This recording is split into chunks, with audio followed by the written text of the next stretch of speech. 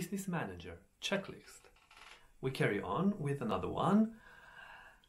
Ask him if he is a certified public accountant. You need somebody that actually knows what they're doing. Not just because they say it in words, because they can prove it with a diploma. He studied actually things. Make sure that he's not somebody that promises you the world, but actually he doesn't know what he is doing. Of course, there are so many managers that have all the legal paperwork in the world. They studied at the biggest universities or whatever, and they can still trick you. Fair enough.